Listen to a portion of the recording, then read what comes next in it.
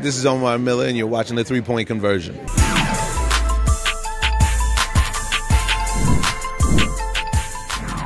For Chris. Ryan right here in the front. Hey, Chris, I think, for your abilities, game 4 wasn't great, and probably the first half of game 5 wasn't great. And that comeback, you played really well in that fourth quarter. Did anything sort of you noticed differently that you could take advantage of tomorrow, or was it just shots started falling again? I don't know. I sort of gauge things off wins and losses as far as me. You know what I mean? It ain't necessarily how many points, assists, or whatnot. Obviously, turnovers are something I try to keep down, but just try to be aggressive. Obviously, making shots help, but being aggressive on both ends, not just offensively, but defensively too. Gina in the second row. Hey, Chris, we know that you can't give up now on your shoes. That's even something some fans have kind of gravitated toward or caught on to just for these last couple of games. Just how much are you leaning into that motto even more just right now, just given what this team is facing? Yeah, throughout this entire playoff run, this is our first elimination game. You know what I mean? So it's for real. You know what I mean? It's no looking back now. We got to come out, be ready to play, and it's either win or go home. How have you seen your teammates kind of respond in that same way? Just that this is kind of a new thing. Yeah, I think everybody's just been talking about embracing it. Coach has said all season long, everything you want is on the other side of hard, and it doesn't get any harder than this. So we know that this is a must-win game for us, and none more than that. Now we got to hoop. Lisa?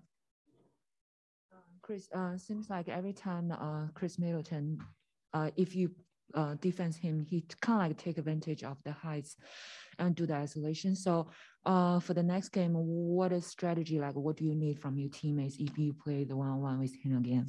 Just keep making them be tough shots. You know what I mean? If you make it, it's going to be tough. So I think they went damn near the whole third quarter without missing a shot.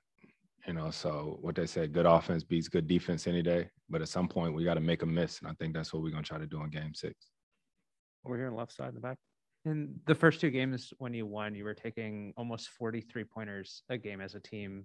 The last few games, it's been a lot lower than that. Game 5, you were even below 20. You and Devin are 2 of the great mid-range scorers in the league, but do you think you need to extend your range back a little more to maximize those opportunities? I think we just got to figure out a way to generate more threes. If that's penetrating, it doesn't just have to be me and Devin. That's the way we done played all season long, is penetrating the gaps, finding Kale, Cam, Jay, all the different guys on our team for threes.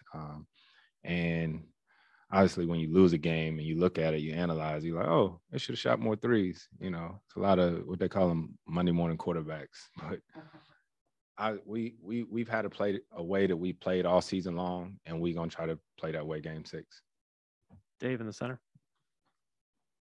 Chris, there's an inherent pressure that comes with an elimination game in the NBA Finals, of course. But is there any excitement for someone like yourself who spent literally your entire life trying to conquer the game of basketball, master it, tinker with it? This is the ultimate level. It's definitely exciting. Something that coach and everybody been saying, if you went to the beginning of the season and said we had a chance to be where we are right now, would you take it? Absolutely. Absolutely. And we get a chance to determine the outcome.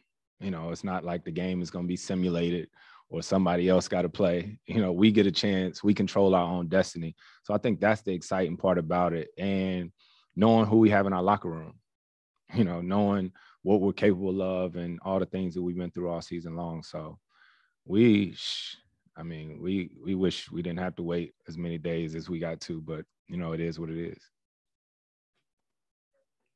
Hey, Chris, during the Nets series, PJ Tucker had kind of told me that the times he gets the most mad is when guys would help him on KD.